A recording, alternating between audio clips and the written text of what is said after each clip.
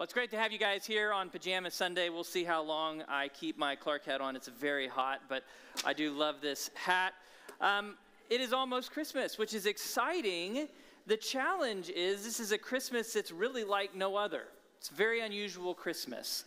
It's a Christmas that has been in many ways overshadowed by hard things like the pandemic and the election and all of that. And as a result, as I talk to people, I've noticed that there's just a lot of discouragement and stress this year. And to some extent, there can always be that at the holidays, but it's more than usual this year. And we're actually seeing that.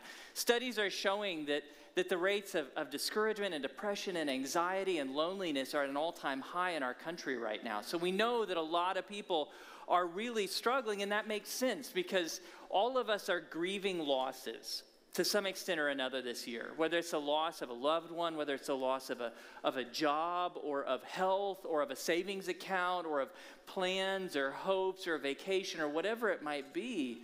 This has been a rough year, and that means it's a really tough Christmas holiday. And so this morning I want to do something a little bit unusual, and I want to encourage you to turn to Revelation chapter 4. Revelation chapter 4, because as we talk about this challenging holiday season that is so rough, I want to help you understand that as rough as this one is, it's nowhere close to the worst Christmas ever. So that's what we're going to talk about this morning. The worst Christmas ever, to give us some perspective and actually give us some comfort as we face a holiday season that is so unusual and so difficult.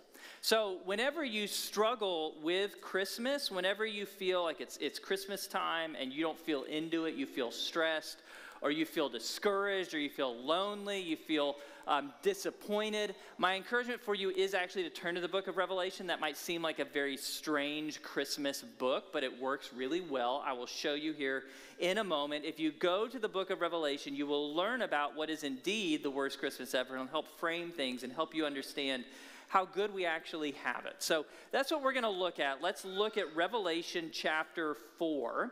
This book was written by the Apostle John when he had something just amazing happen to him. He got to go to heaven. He got to have a vision of heaven. He got to see what it's like up there. And he's going to talk to us about that starting in chapter 4. So if you'll look with me, we're going to start in chapter 4, verse 2.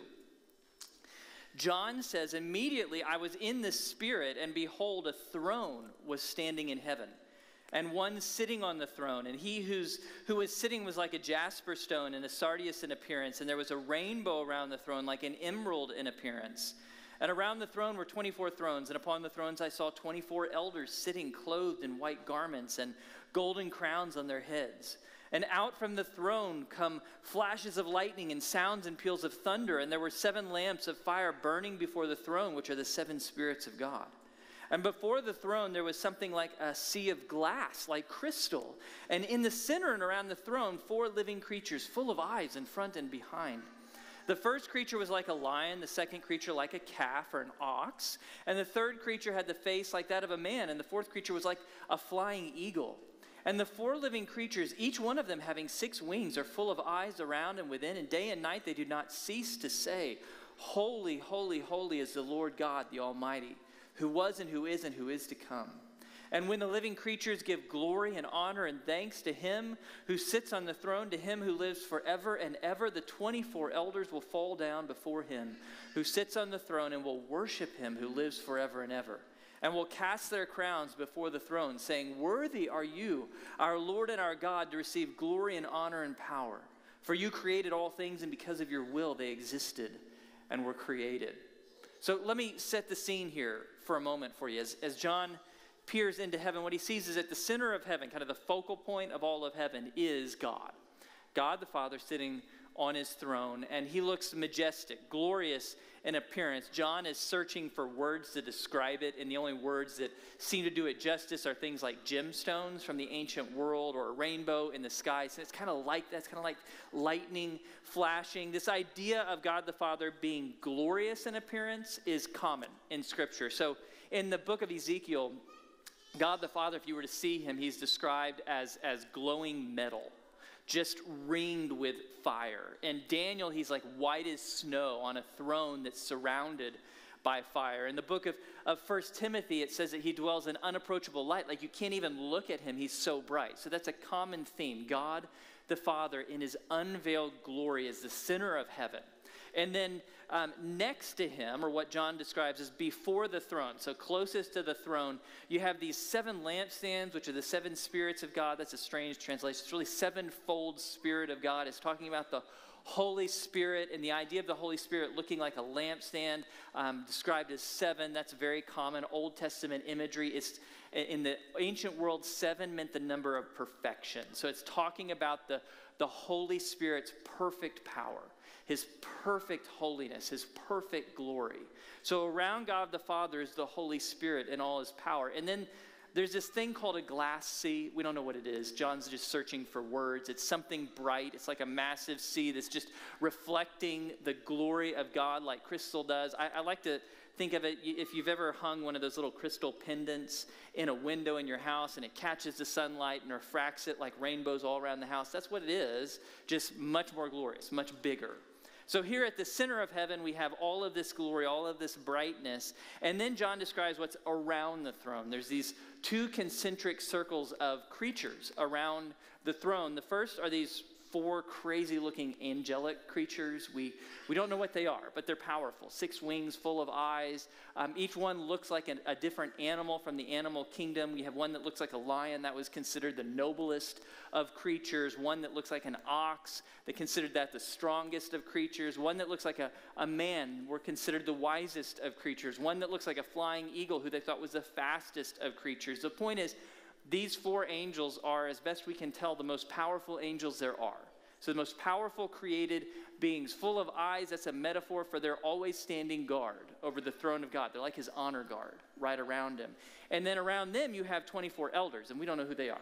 We don't know if they're angels or human. We just know they have a lot of authority because they have crowns here in the center of heaven. And these elders and these 4 living creatures, all they do day and night is praise God.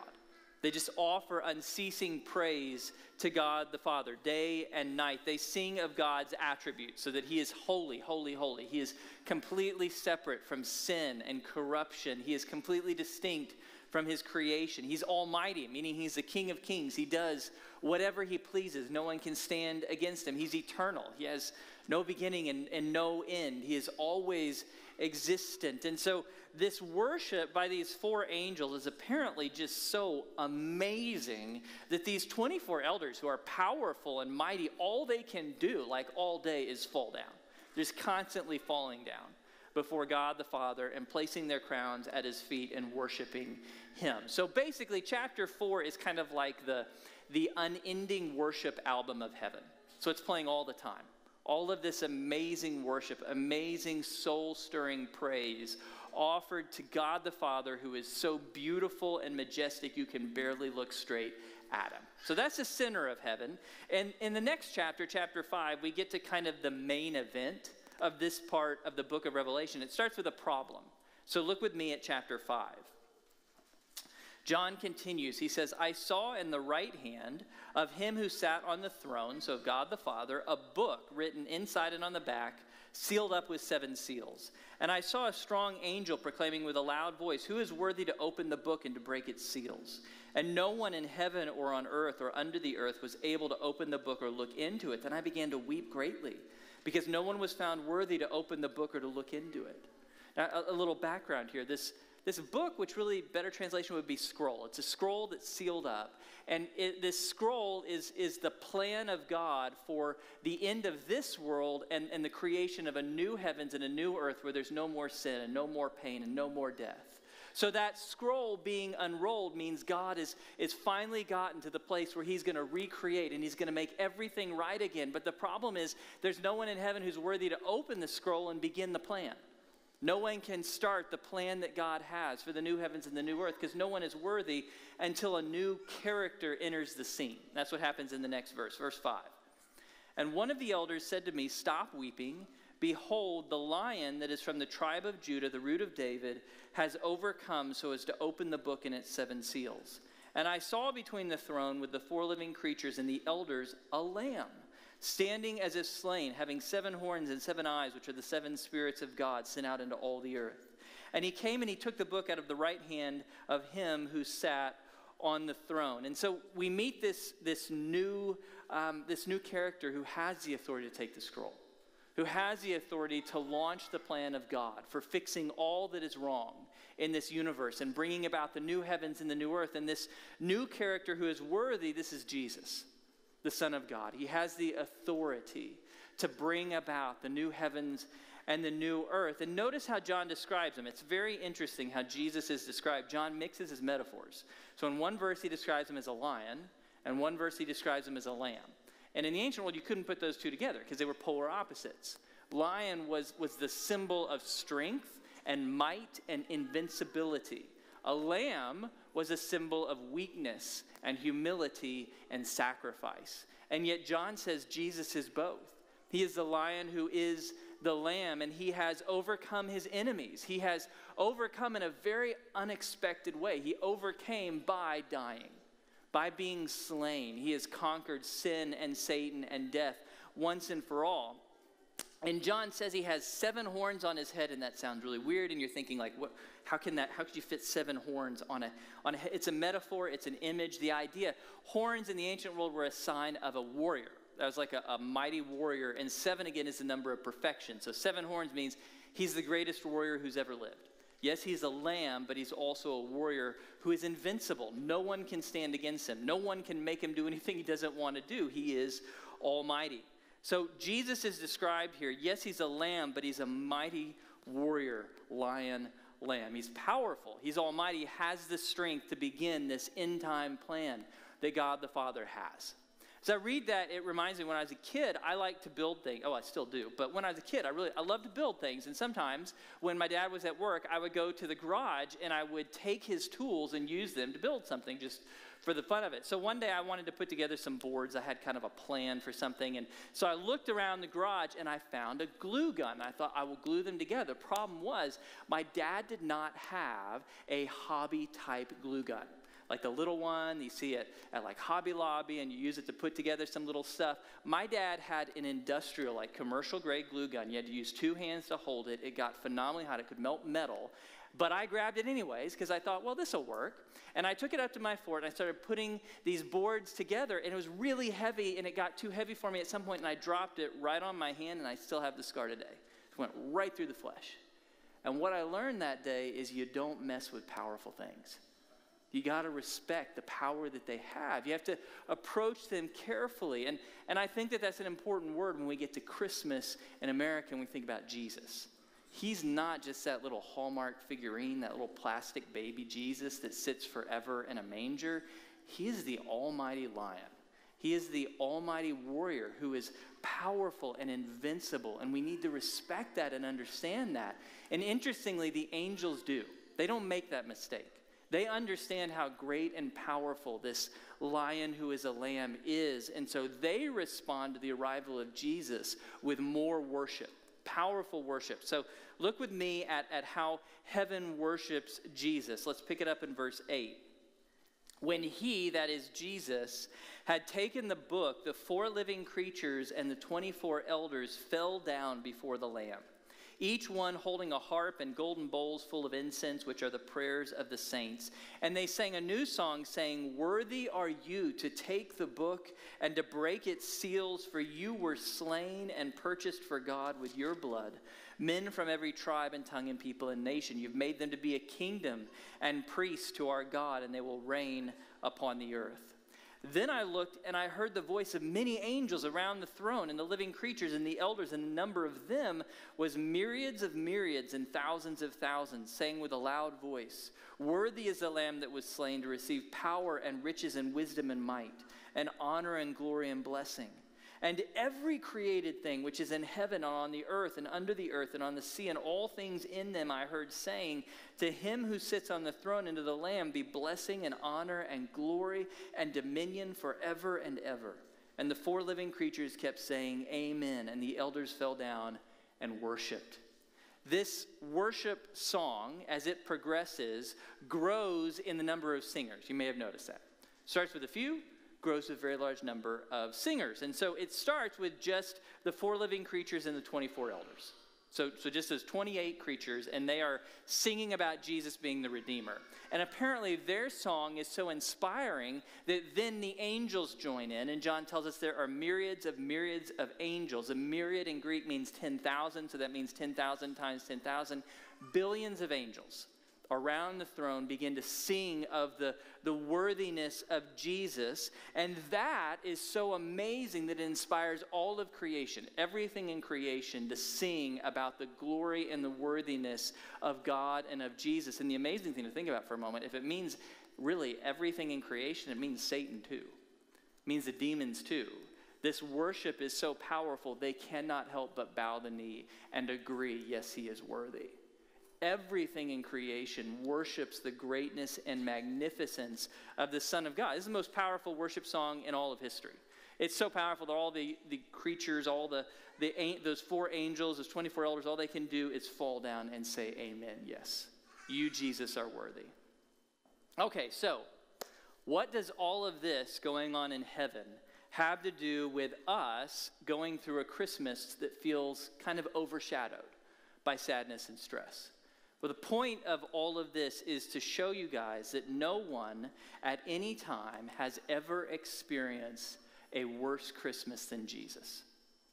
Honestly, no one has ever been through a worse Christmas than Jesus Christ. How do I know that? Because he left that. He was there.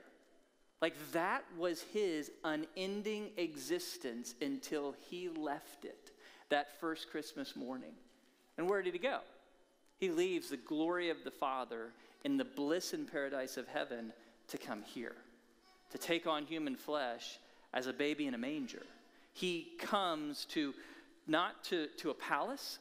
He comes not to the body of Chris Hemsworth.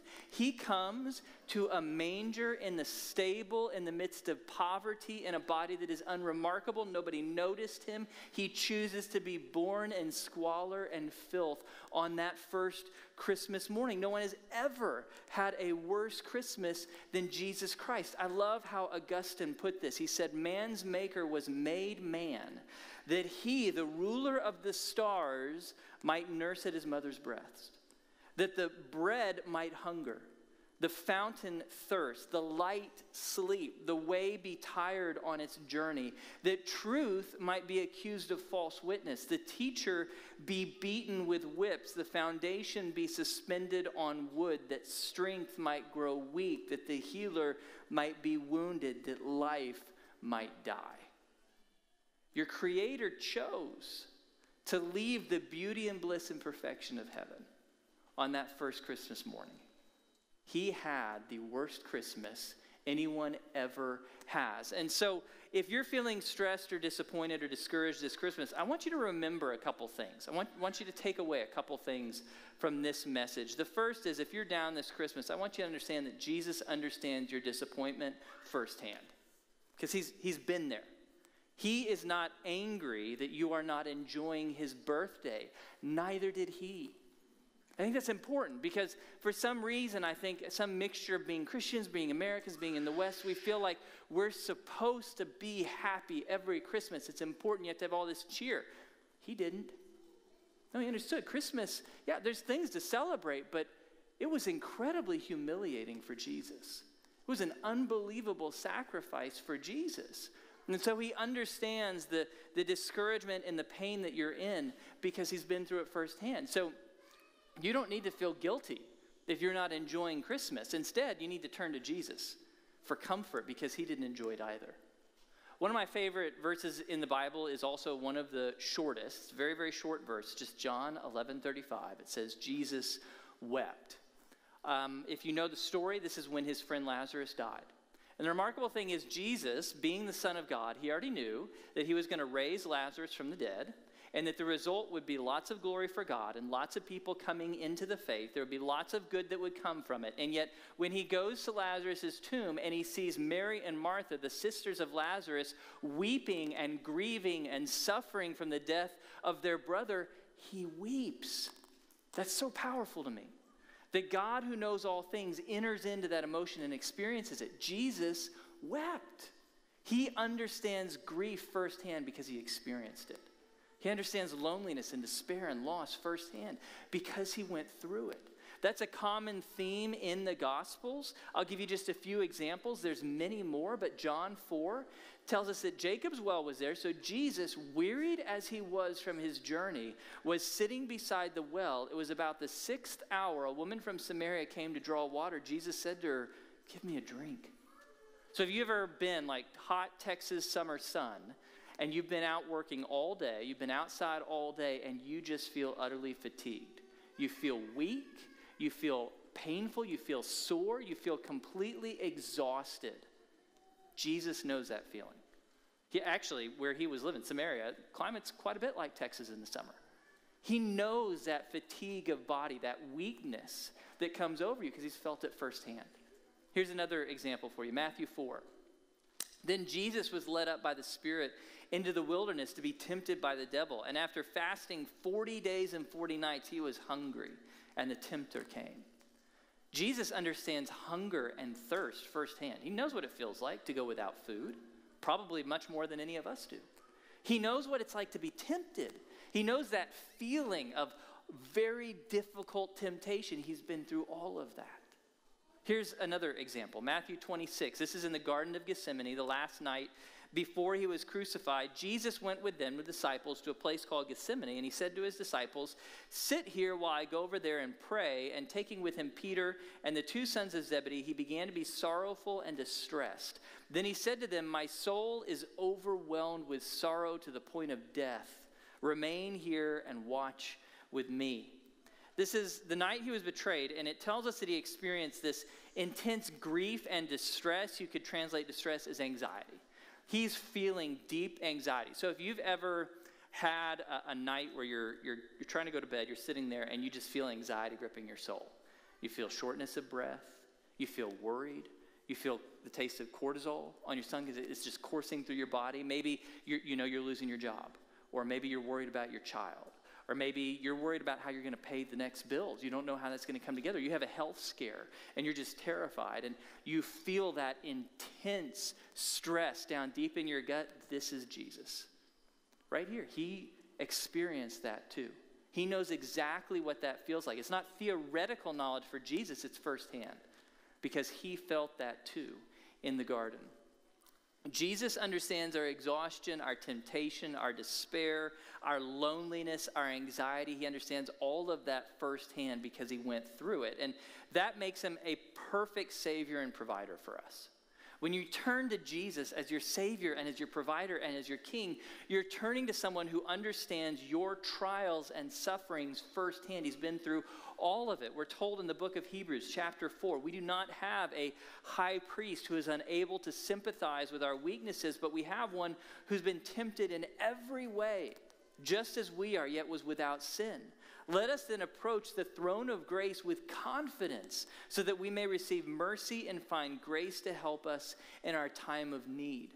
Jesus is our high priest. The high priest is a person who stood between God the Father and you. That's Jesus. He is your intermediary. He's your advocate between you and God the Father. You have a high priest who perfectly understands your struggles because he's been through all of them. He understands what you're struggling with, what you're suffering from, what you're worried about, what you're afraid of. He understands all of that firsthand because he experienced it himself. And as a result, as the verse says, he's ready to give grace and mercy and comfort at any time. I'd actually argue Jesus knows the grace and mercy you need better than you do. He's already been through all of it. And he's God. He has perfect wisdom. So he knows what you're going through firsthand. You can turn to him and rest in him. It reminds me when I met with my doctor one time, I had an ailment that I was really worried about. And my doctor kind of walked me through from kind of a knowledge perspective what you need to know about this ailment. And I was grateful that he knew so much. I mean, really, he knew a ton about it. He had all this information. But what really changed the moment of that kind of scary interview with my doctor was when he said, "I've had it too, and I got better." He told me that he had been through it and gotten better, and all of a sudden, I felt so much comfort and so much peace because now I knew that he understood firsthand. He had been through what I was facing. So very powerful when we look to Jesus and realize that he's been through everything that we have faced. So that's the first thing I want you to know this Christmas. If you're struggling, if you feel lonely, if you're suffering, if you're feeling anxiety, Jesus has been there. He understands it firsthand. Second thing to be aware of this Christmas, Jesus loves you more than you can imagine. And I need to unpack this for a moment. I need to help you understand, where is this coming from the book of Revelation and this time of Christmas. So most of the suffering that you and I face in life is unavoidable. Most of the suffering that you and I face is just part of living in a broken body in a broken world. When we have stress or discouragement or loneliness or sickness or hunger or pain, that's just life. Like, life in this world is pain. There's no way to avoid that. No one can avoid it, but Jesus could have. That's the important thing to understand. Jesus is the one and only human who's ever lived who could have pushed the eject button at any time and been right back in the glory and bliss of heaven. No one made him come to earth. And remember, Jesus is the Son of God. He's almighty. He's the conquering warrior. No one can make Jesus do anything he doesn't want to do.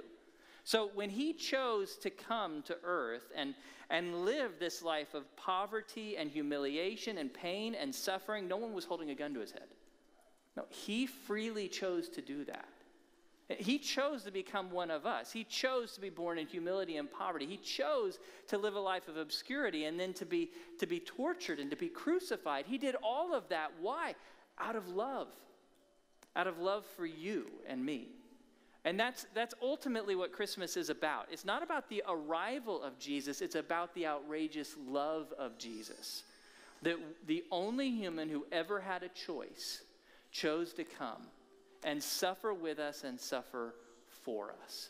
That's an incredible truth that you see commonly through Scripture. I'll just point out a couple key passages for you. First of all, Ephesians 5, live a life of love just as Christ loved us and gave himself up for us as a fragrant offering and sacrifice to God. Jesus chose to give up that time in heaven and come and live in this pain-filled planet for us and to die for us out of love for us. I mean, his motivation in coming was love for you, love for me. That's brought out again in Revelation chapter 1, verse 5. And from Jesus Christ, who is a faithful witness, the firstborn from the dead and the ruler of the kings of the earth, to him who loves us and has freed us from our sins by his blood.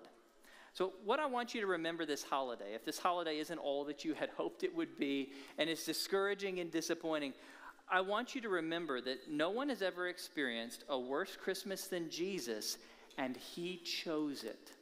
He freely chose it out of love for you and me.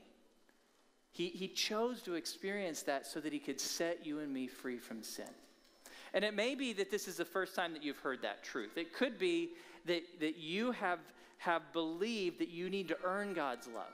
You need to earn God's approval by doing good deeds or reading the Bible or coming to church on a Sunday morning. I want to give you incredibly good news this morning. You don't have to earn God's love at all. No, it's already free and it's already yours. He already loves you more than you could possibly imagine.